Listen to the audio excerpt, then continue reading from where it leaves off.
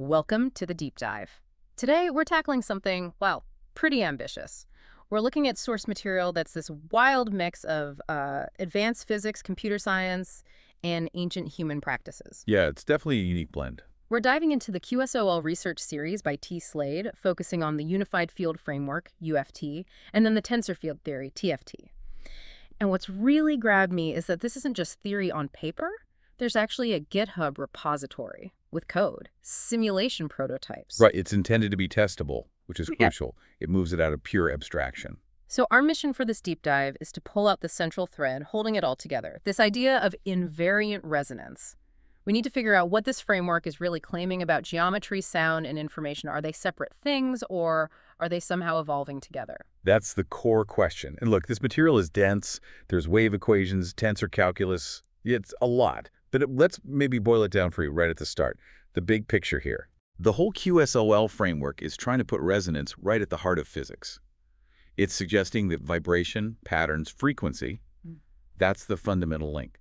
The physics connecting matter, energy, and importantly, consciousness. So moving away from physics based on static points. Exactly, towards a physics of dynamic vibration. That's the goal. Okay, wow. That is a huge premise. Let's start at the beginning then with the foundation. The Unified Field Framework, the UFT. Looking at the source definition, it's described as a synthesis.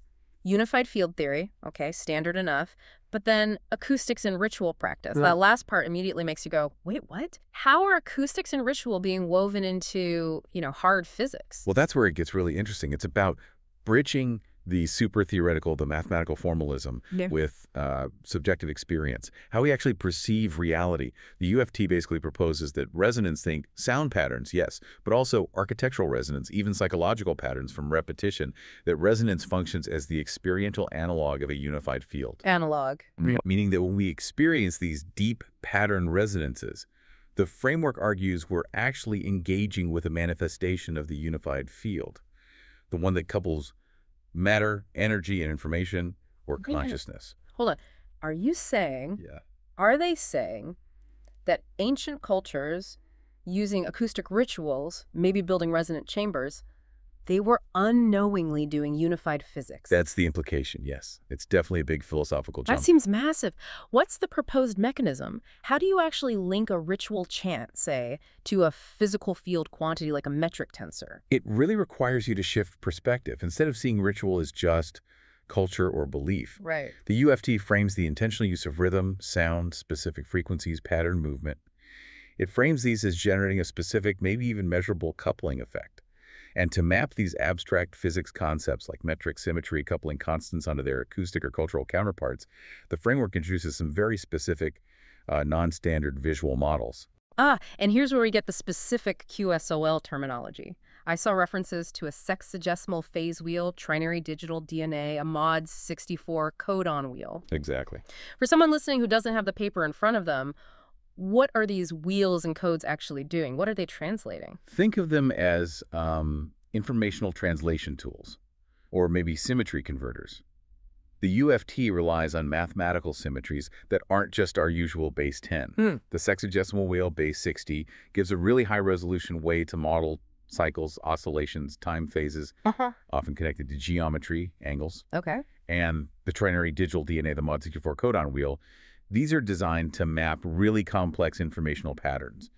Things like the symmetries in particle physics or even genetic codes, mapping them to their vibrational or geometric equivalents. And they're like quantum Rosetta Stones, translating symmetry between different domains. That's a great way to put it, actually. Yeah. Translating the language of symmetry from geometry into, say, acoustics or frequency information that you could potentially work with. Okay, so the whole point of UFT is to connect the theory to practice, to embodied practice.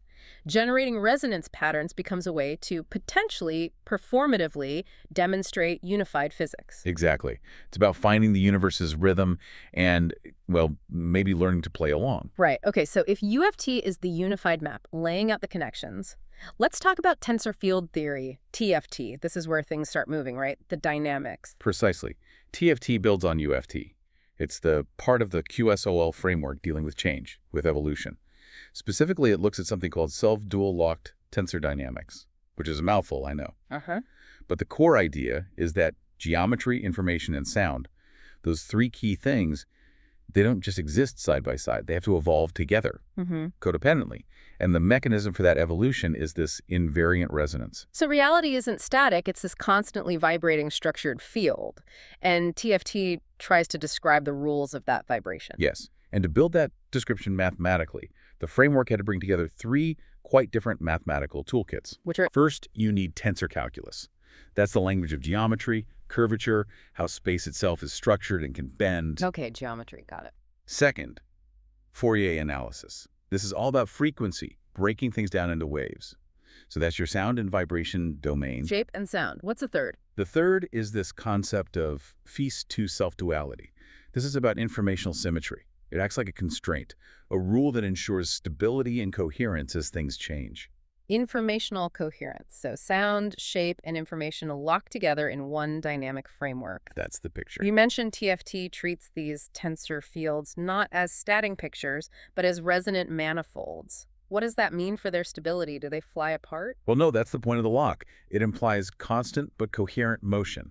The structure holds together because of this fact-phase symmetry. This flock, this phase relationship, is probably the most critical technical piece. The paper says it ensures informational orthogonality and self-duality. Okay, informational orthogonality and self-duality. That sounds like it's doing some serious heavy lifting. Can you give us an analogy for that? Let's try.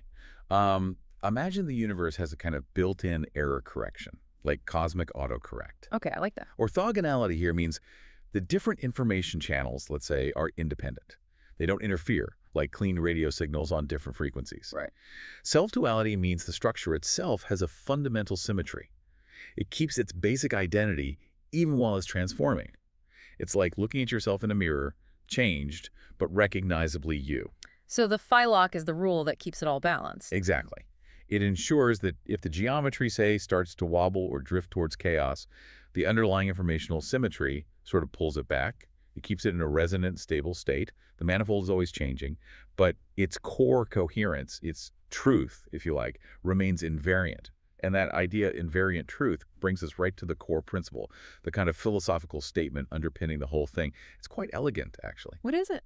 Truth is not fixed. It is a resonance that remains invariant through transformation. Huh. Truth is not fixed. It is a resonance. That really captures the dynamic aspect, doesn't it? A fluid reality, but with underlying stable laws. Precisely. But okay, philosophy is one thing. To model the physics, you need the actual math. The paper gives a governing field equation for this. It does. It's meant to capture that dynamic balance between the geometry and the information within these resonant manifolds. Yeah. Looks like this. Double mu, Tij, plus phi plus Tij. Right. Now, for a lot of us listening, that's intimidating. Greek letters, subscripts. What's the basic story that equation is telling us physically? Let's break it down. Think of maybe a perfectly tuned guitar string vibrating. Yeah. The Tij part represents the tensor field. That's our structure, our geometry, the guitar string itself. Right. The first term, the ki shi mu ti part, that's basically a wave operator. It describes how the wave, the vibration, moves and propagates through space-time. That's the dynamic part, the plucking of the string. Okay, movement. What's the second term? The phi plus 2 Tij. That part acts like a mass or frequency term. It represents the inherent properties of the field, its tension, its natural resonant frequency, the note the string wants to play. It involves those phase terms, phi and psi, which connect to the informational symmetry we talked about. And a whole thing equals 0. Yes. And that's the punchline. Setting it to 0 means you're describing a perfectly balanced harmonic system, a source-free system, meaning the dynamic movement of plucking is perfectly counterbalanced by the inherent tension and frequency, the resonance. The equation governs how space-time curvature and the information within it find that stable, coherent vibration, the invariant resonance. No external forcing needed, it just is. That makes it much clearer. Wow. And again, this isn't just abstract math. You mentioned the GitHub repo. Exactly. The sources talk about simulation prototypes, Python code, specifically designed to model this kind of harmonic tensor resonance and the Fock dynamics. So they fully intend for this to be tested, simulated, visualized. It's a practical research framework. That seems to be the clear intention, yes. Okay, so let's connect this back to the bigger picture then, especially the sound aspect. If TFT needs Fourier analysis frequency as a core component, then sound isn't just a metaphor here, is it? No, not at all. It becomes fundamental. And the acoustic side might be the most revolutionary part in terms of potential applications. Remember, we said the UFT includes a global data set of archaeoacoustic site frequencies. Yeah, that stuck with me. That shows they're seriously trying to analyze how ancient structures, chambers, temples, tunnels might have been built specifically to resonate at certain frequencies. And what does the framework claim about why those specific frequencies might be important? Well, it pulls out two really interesting ideas about acoustics. First, microtonality. The notes between the notes. Exactly. The frequencies that aren't typically in standard Western scales. The framework suggests these aren't just slight variations in pitch. They might represent hidden dimensions or complex non-local information encoded in the field structure. Hidden dimensions. Wow. Okay. What's the second idea? The second relates to the use of sound in those ancient sites, what they call ritual entrainment. Right, the chanting, the drumming, the patterned practices. What's that doing physically according to this QSOL theory? It's theorized to function as the coupling constant. Coupling constant, like in standard physics, determining interaction strength. Precisely. So the idea is that intentional use of rhythm, specific tones, pattern practices, acts as the mechanism that tunes or locks the physical fields, matter, energy, together with the informational fields, consciousness. It's like the dial controlling the strength of the unified interaction. That pulls everything together in a pretty mind-bending way. So T. Slade's QSOL work is using rigorous math tensors and this idea of informational symmetry, the full lock, to build a picture where physical space, geometry, and abstract things like information or consciousness, they aren't separate, they're linked, they co-evolve, and they're sustained by resonance, by sound and patterned vibration. It really forces you to shift how you think about sound. It's not just something we hear. It could be a fundamental structuring force in geometry itself. It gives you, the listener, maybe a new lens to view things through, not just asking what things are made of, but what frequencies they resonate at. What is their essential vibration? And this is presented as very current research, the QSOL series, T. Slade 2025 publication mentioned. Definitely cutting edge. So we've journeyed from this unified field idea through the dynamics of tensor fields, all centered on invariant resonance. We can now hopefully see geometry, sound, and information as these dynamically balanced partners.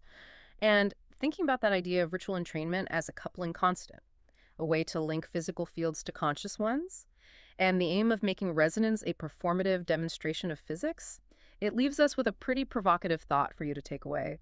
If the very structure of space vibrates, does intentionally participating in powerful acoustic resonance, maybe in specific resonant architecture, does that fundamentally change your relationship to physics? And what other kinds of structured human entrainment, maybe beyond obvious rituals, might be subtly influencing or interacting with physical fields all around us without us even realizing? The universe is singing, as they say. Maybe it's time we learn to listen more closely.